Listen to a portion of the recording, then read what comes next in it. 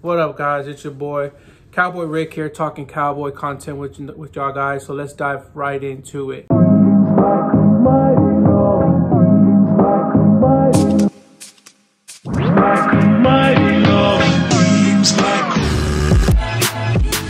So my first topic that I have to talk about today is going to be about none other than Dak Prescott, man.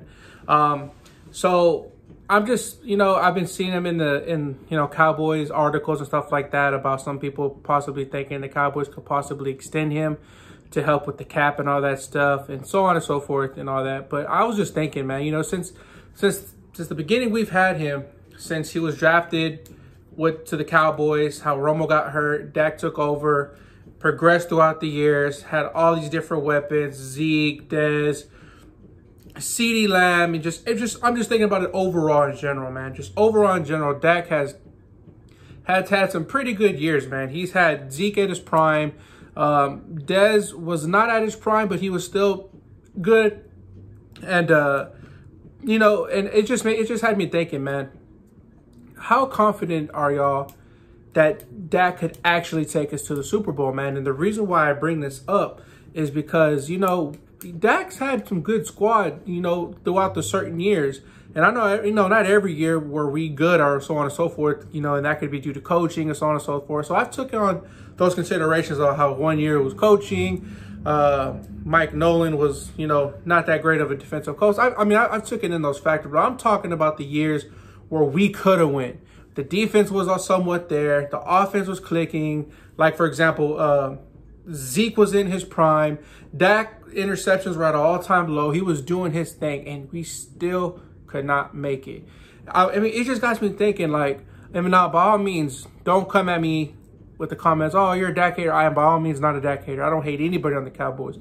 I'm just looking at him from an overall point of view. I believe we had him from around, we've had him for about 7 years or so. Comment in the comment section how many years exactly it is.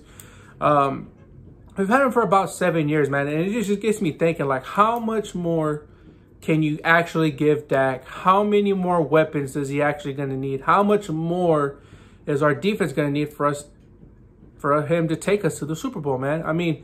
Like last year, our defense, you couldn't say our defense was horrible. We held the 49ers to an all-time low points for them being a high scoring offense and so on and so forth. So the defense did his job, and it was a prime example of, for me, Dak just didn't play well. And I know what you're going to say. Well, he didn't have all the weapons. I get all that, bro. What I'm saying is, though, from a quarterback, just from his point, I just didn't think he played that well, bro. And for me, it's just, I just don't know how much more weapons he's going to need. And the reason why I'm bringing this up is because the draft is obviously coming up. We're all aware of that. But it's like, if the Cowboys draft well, let's just say the Cowboys, they drafted Bijan Robinson, boom. They drafted offensive line. You got a top tackle or guard, and then you pair it up with Gibbs, or you know what I'm saying? I'm just trying to give you all an example. Let's just say they drafted offense heavy. Tackle, boom, you got your tackle situated. Let's just say Darnell Wright. You had Tyler Smith at left guard. Biadasz, Zach Martin, and then you had Still. Let's just say Still was 100% healthy, right tackle, boom, solid line. And then you had, you drafted another running back in the second round, and then you drafted another wide receiver like Jonathan Mingo. I'll get to him in a little bit. And, you just loaded Dak up. And then you obviously throughout the, as the draft went on, 3rd, 4th, 5th, 6th, 7th round, so on and so forth, you just added up onto our defense and loaded it up for depth and so on and so forth. So our defense is fully loaded. You added the weapons on defense. You gave Dak more weapons, more offensive help on the line, running back, receiver. Dak's loaded with weapons, and our defense is good. For me, if Dak doesn't get it done this year coming up, I just don't know how much more you can give him, man. You paid the man what we all thought he was worth. Some people may say he wasn't worth it. Some people may say he was underpaid. It's whatever. However you want to say it. He was paid. So if you're paid, you should be able to produce. Get what I'm saying? So it's like, bro, how much more weapons does he need? And to me, I feel like this is the make it or break it year, man. If Dak can't do it after 7 years or however many years it's been, I'm just convinced he's just not going to be able to do it. You can say, oh, well, Dak's still good, though. I mean, he's good, though, bro. But you already know you're only going to get just good production from him. You're just going to get to the first round. You're just going to get to the second round. And that's all it is. And it's like, when are the Cowboys, or when is Jerry and them going to sit back and be like, well, damn, maybe we should start coming up with a certain plan. I know he has a no trade clause, but it has to be something, man, because 7 years of Dak. And, man, by all means, man, I hope he goes off, man. I am by all no means a Dak hater. I like Dak. He's straight. But it's like, I mean, it's like, I just don't know how much more the Cowboys are going to need. You know, I guess what I hate seeing is the delusion. I hate seeing, like, well, Dak is our guy. He's our number one. Jerry, bro, like, you say that, but when it comes to Sunday and it comes to the playoffs and you're cheering for your boy, oh, Dak's my number. Okay, but what happened in the 49ers game? You get what I'm saying? So that's going to wrap it up for just that one topic, guys. By all means, I hope Dak can get it done. Hopefully, it was just that 1 year from last year that was horrible, man. But, you know, hopefully, man. I just want to hear from y'all guys. If y'all can tell me in the comment section what y'all think about Dak. And I know you're going to say, well, he's up there with the elites. I get that, bro. I mean, you can be all you want in the stats, but when it comes to game time, clutch time, playoff time, doesn't, you know, in the playoffs, it's not going to matter about stats, bro. It's going to be a matter about just if you got the dub or not. If you made the throws in the crucial times, it doesn't matter. You know what I'm saying? So you can say what you want about stats. You can say he's always been top 5. I get all of that, bro. But when it comes to playoff time, like I said, can he do it? And the moments that I feel like it was right there, I didn't see it. So y'all guys let me know what y'all think about Dak, man. Let's get on to the next topic. So, obviously, like I said, obviously the draft's coming up. There's been a couple. I've gone over a couple of different prospects that I like, and I want to bring up this one prospect that I've been seeing. I've been hearing his name being tossed around at the Cowboys facility, and I've been watching film on him, and I'm just starting to fall in love with him. And that's going to be like what I was mentioning earlier, Jonathan Mingo. Now, I kind of have a second to third round grade on him. He's about 6'2", 220. He has a pretty good build. Watching the film, he runs crisp routes. He has a mental toughness. He's physical. And the only thing that I can see why he could even drop down to the second or third round is just due to his ability to get separation. I mean, I feel like if he could just work on getting separated, work on his separation, I feel like he could be a top, receiver. I feel like he could be in the first round, maybe a high early second round, if he had already worked on those things. I feel like he's quick. He had about a 4.46.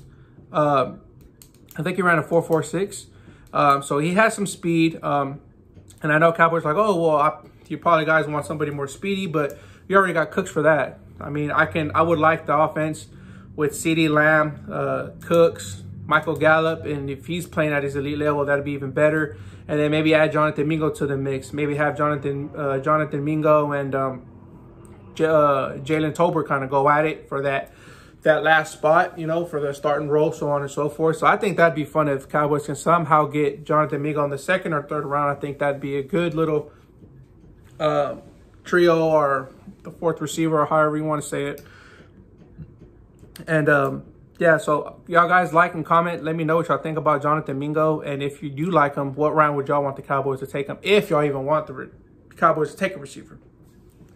And to wrap up for my last topic, man, is I've been reading a lot of Cowboys articles.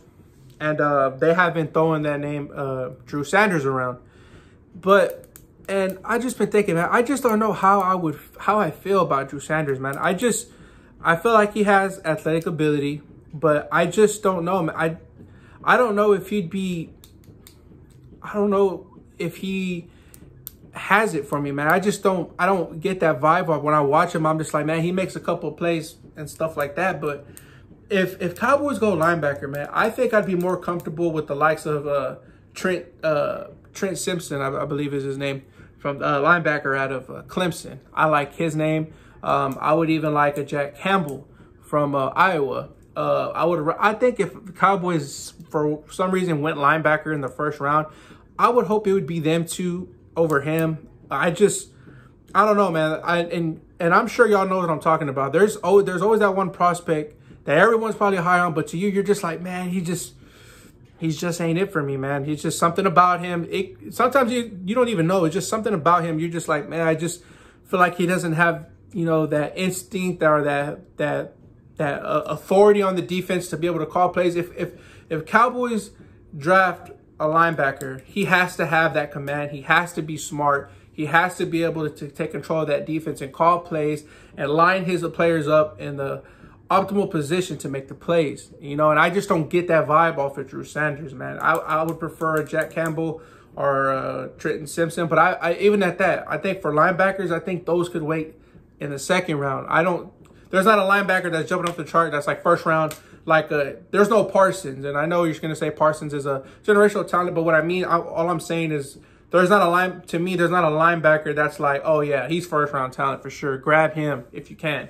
Parsons was, and I'm sure other linebackers that, you know, that are playing in the league now were, but none of them, I feel like they could wait as long as well as tight end. I feel like tight end can wait too, but don't get me wrong. If we draft Michael Mayer, cool.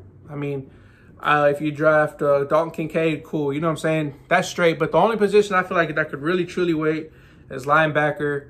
Linebacker. That's pretty much it, man. Because running back, if you go Bijan or if you go Gibbs, straight. That's fine. If you go tight end, that's fine too. You know what I'm saying? I wouldn't be really mad at offensive line. Obviously, I already went through my last video. Offensive and defensive line, I feel like are my first round or second round. I'm taking those two positions. And then, but linebacker for sure, man. But that's going to be my time hit for today, man. Like I said, just trying to throw out different topics. Just throwing out my content for you guys. If you haven't already, if you please see this video, if you can just like and subscribe to my YouTube channel, man. I'm still growing, still putting out more content, guys. You know, and I do this for y'all. I love talking Cowboys. I can do this all day, every day, 365, and so on and so forth, guys. But let me know in the comment section what y'all guys think about my content. And let me know what y'all guys think about my topics, about the Dak situation, the Jonathan Mingo situation, and taking a linebacker in the first round. But that's been my time, guys. Appreciate y'all guys. Love y'all. See you on the next one.